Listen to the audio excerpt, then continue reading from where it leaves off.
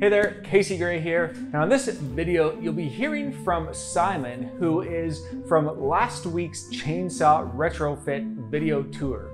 He is sharing some details and motivations about his fossil fuel-free home, including his winter performance test. Enjoy this video with Simon.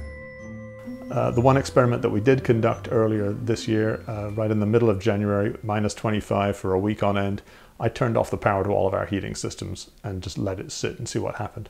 So after about 20 hours of no power to any of our heating components, not the air source heat pump, not the heated floor, we went from 21 degrees inside to about 17 degrees in this room, and we were 19 degrees upstairs, and in fact warming up further upstairs as the sun's heat was coming in through the back windows that are south facing. I think that was successful, and that was a test I've been wanting to run for ages.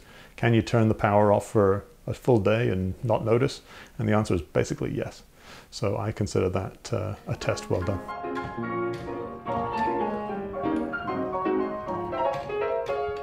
Net zero is possible with this project. It would involve adding about a 10 kilowatt array of solar panels on the roof. We have the specification for that. However, it's not immediately something that we're pursuing. While the building is capable of it, we've chosen to achieve our net zero status instead by buying green electricity supply from Bullfrog Power.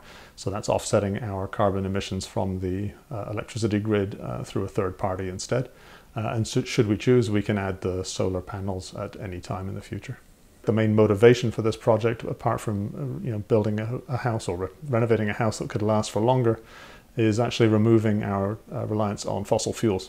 As part of the finish of the project, the gas meter has been removed, the gas main has been disconnected and pulled back, and we are now running completely on electricity here with air source heat pump for our heating system. The effect of that is incredible. We no longer have the feeling of a hot day and a cold day outside affecting the building at all. It's a constant 21 degrees on the interior, and our overall heating and cooling bill is exactly the same as what we had before we started, and yet we'll benefit from future savings as carbon prices rise, meaning the price of gas will go up, but the price of electricity will not be so affected. So we're very, very happy with the result. We've got a very warm, comfortable building. It's energy efficient to heat and cool, and we are off the fossil grid.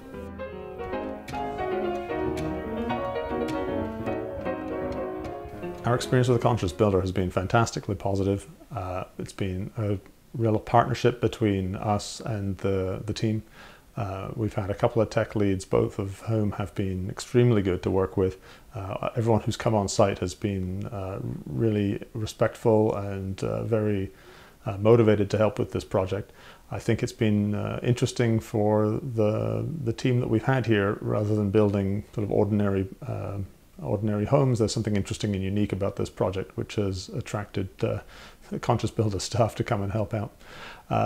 Largely, the team's been very clear and very transparent about costs, about time. Estimates have been made and have been almost completely correct every time, both for cost and time. And it's been very easy to be able to reschedule and adapt to work as we find different things are uncovered, or as we expand the project to take on new components.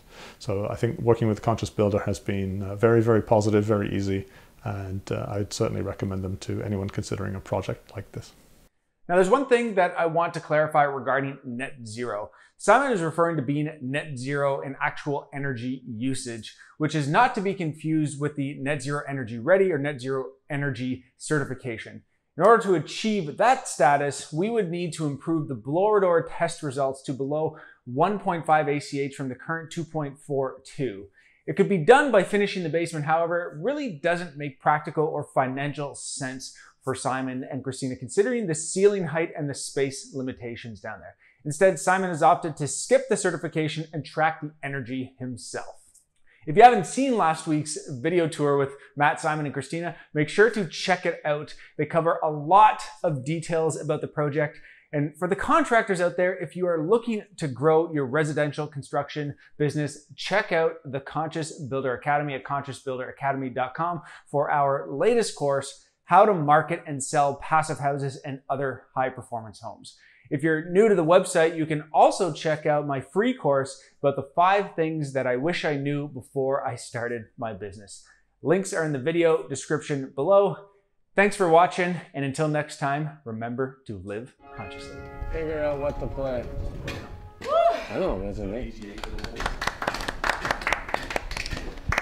Sorry, I got very good.